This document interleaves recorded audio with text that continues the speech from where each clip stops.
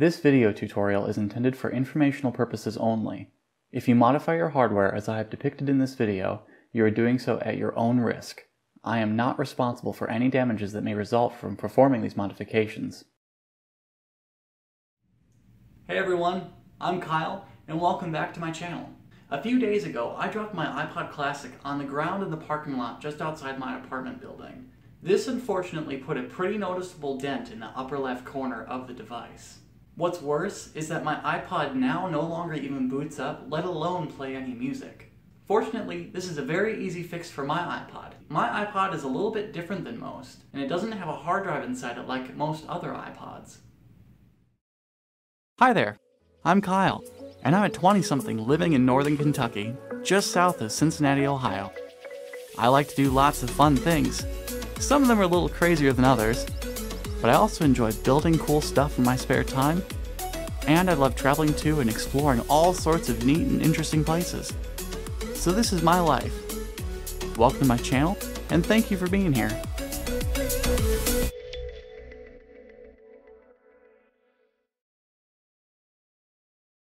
If you would prefer to skip this backstory and go straight to the tutorial and teardown part of this video, I've included a link in the description below with a timestamp on it that will take you right there. Before flash storage technology, there were hard disk drives, or called hard drives for short, which store data much like CDs and records do. Inside of these drives, data is mechanically written to and read from a spinning platter. 20 years ago, this was the most efficient way of storing data on computers and electronic devices. However, today most of the electronic devices that we use on a daily basis utilize what's called flash storage technology, which stores data electronically on a microchip. To put it simply and without going into too much detail, because of the latency of the mechanical components inside of hard disk drives, read and write speeds of flash storage devices are far superior. Today, Apple's iPod Touch and iPhone devices utilize flash storage technology. However, before flash storage technology became the optimal storage medium of today's world, Apple was sticking actual tiny hard disk drives inside of their iPod devices. These miniature hard drives were developed by Toshiba, with the largest capacity drive in this small form factor ever produced only being about 160 gigabytes in size. The problem with these iPod hard drives is that by today's standards, they are slow and somewhat finicky. And for some people, their capacity is far too small to allow storing an entire music library on. Personally, I like using my iPod in the car. However, if I left it in there on a hot day or in the middle of winter, it would either be too hot or too cold and would not function properly. The battery life was also very short, sometimes only lasting 2 to 3 hours on a single charge. This is because, along with the backlit screen and the other electronics inside of the iPod, the battery also has to power the motor that spins the hard drive.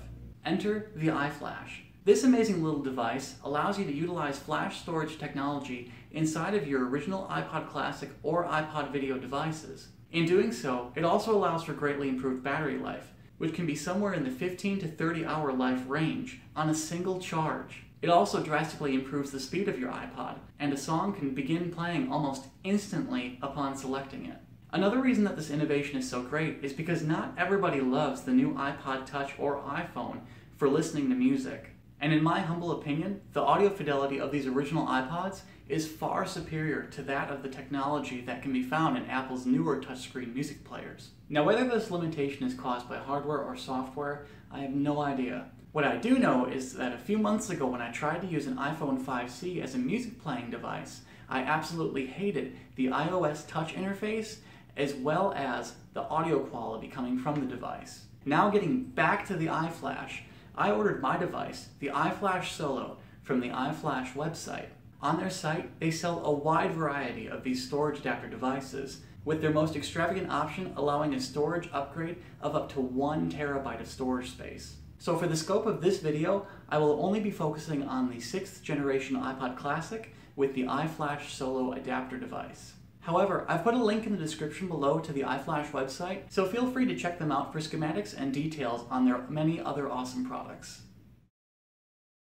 It's finally time to begin the teardown process and open up the iPod. But first, there's some tools that you'll need. You can find all of the necessary tools for this project on the iFlash website via the link in the description below. I would like to thank my friend Andy for letting me borrow some of his tools for this project, so I've included a link to his channel indie art in the description as well. And now it's finally time to dig in, so let's get started. Here are the tools that you'll need.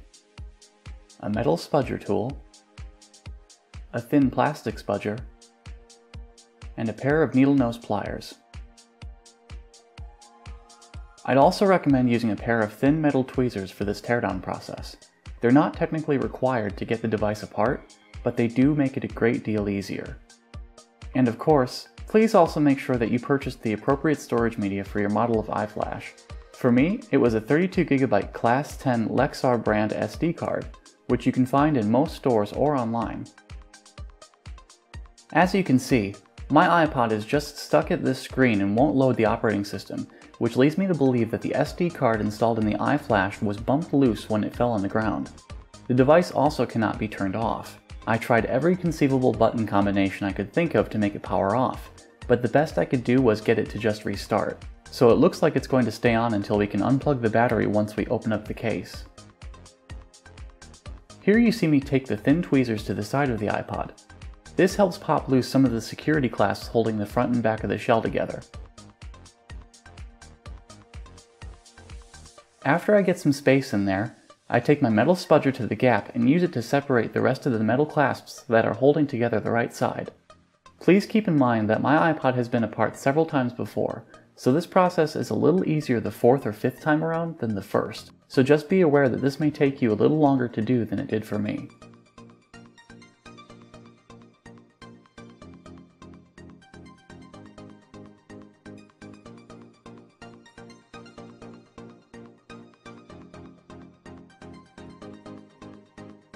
Now take a close look at the bottom here. This is one of the security clasps that I was talking about. This one was bent upwards and is now hanging onto the front part of the device. This is a mistake on my part, because I could have put my metal spudger in there and released it in the first place. Don't worry though.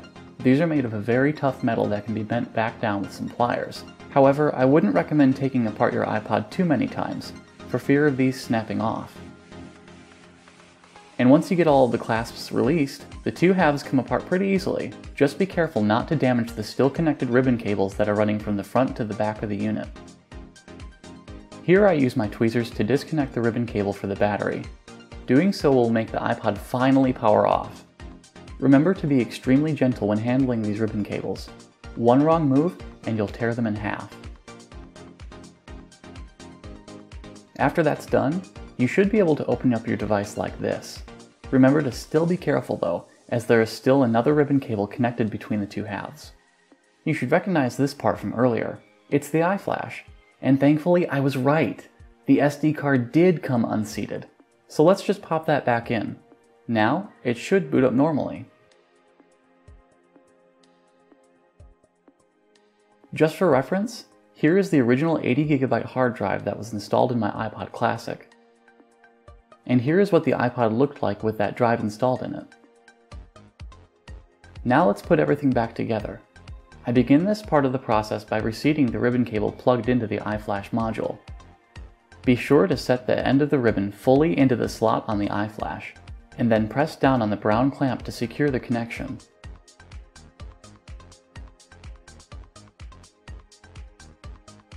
After that, I use my tweezers to pull up on the brown tab on the connector that the ribbon cable for the battery plugs into. This opens up the connector so that the ribbon cable can be inserted more easily. Then just bring the two halves of the iPod together so that the cable can reach, plug it in, and then push down on the brown tab of the connector in order to make a secure connection.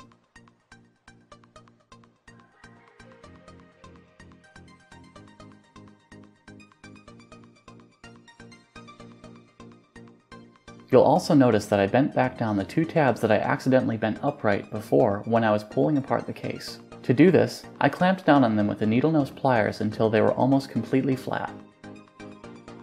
Now, just bring the two halves of the iPod together and push the front face into the back housing.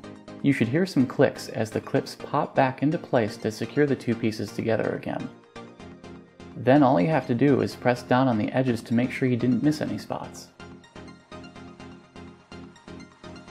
Please note that if you are installing the iFlash and storage media for the first time, my media being the SD card, Then once you power on your iPod again, you should be prompted to restore your iPod from the iTunes app on your computer.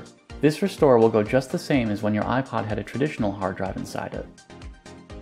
My iPod Classic has the Rockbox OS installed on it, so it boots up and runs a little bit differently than a stock iPod. Anyways, just do some testing, like pressing the buttons to make sure they all work, and loading and listening to some music. And you're all set! You now know how to install an iFlash module in your iPod Classic or iPod Video. In conclusion, if you own an iPod Classic or iPod Video media player device, I would highly recommend this modification. I have discovered newfound love for my iPod Classic, and now I use it all the time.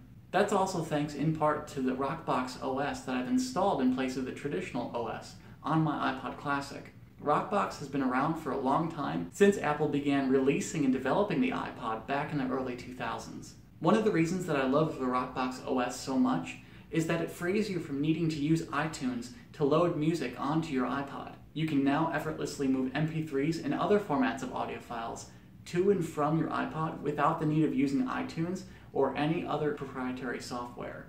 Now, there are many other tutorials online, as well as the ones on the Rockbox website, that show you how to install the Rockbox OS onto your iPod. So I will also put a link to the Rockbox website in the description as well. Also, something to note too is that installing Rockbox is not dependent on you having a flash device installed in your iPod. Even if you have a hard drive installed in your iPod, you can install Rockbox anyways. At any rate, if you would like to see me make a Rockbox installation tutorial, feel free to let me know in the comments section below. Leave a like on this video if you liked it, or a dislike if you disliked it for some reason. Also, feel free to leave a comment if you have any questions or if you'd like to tell me something. I want to thank you all again so much for watching my videos, and I'll see you all again in the next one.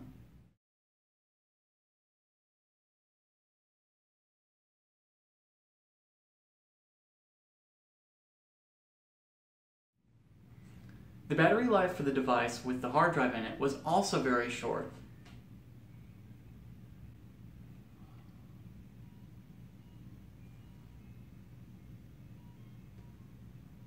The ice cream truck is driving by.